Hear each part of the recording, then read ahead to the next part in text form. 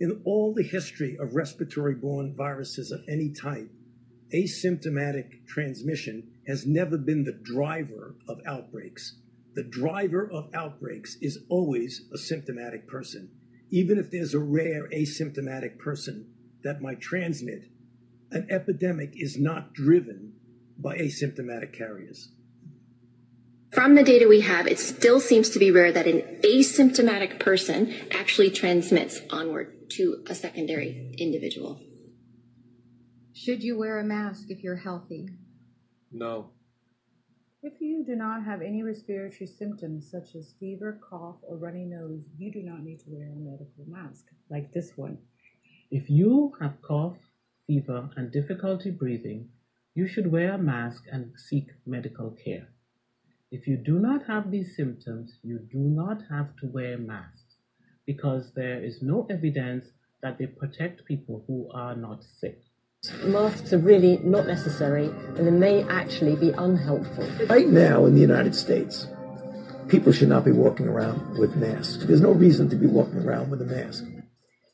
One is that we are often asked why we're not wearing masks. People think that there should be masks worn at all times.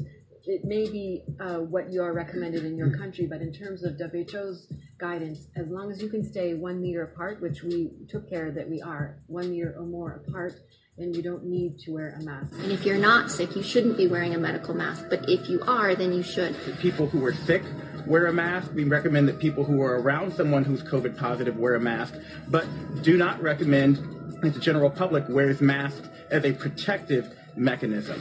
Nearly 500 people were recently exposed to a COVID positive asymptomatic carrier. 0 got sick. The CDC a couple weeks ago did a study where they looked at every single other study in the entire world on face mask wearing. And this is what they found. The CDC found, quote, no reduction in viral transmission with the use of face masks. That was non-pharmaceutical measures in non-healthcare settings, May 2020. A World Health Organization team is in Wuhan to explore the origin of the virus. There's been a lot of blame being put around about this pandemic. It originated somewhere. The first cluster of cases traced to a market. It still isn't clear whether the Huanan market was the source of the virus, though outside experts believe it was a starting point for the outbreak. Where Chinese officials took samples over a year ago. Why has the data not been shared? No, they didn't isolate the virus. That's the issue. What about live animal samples? It doesn't tell you anything if they only test positive. I do not suspect it's coming from what we originally thought.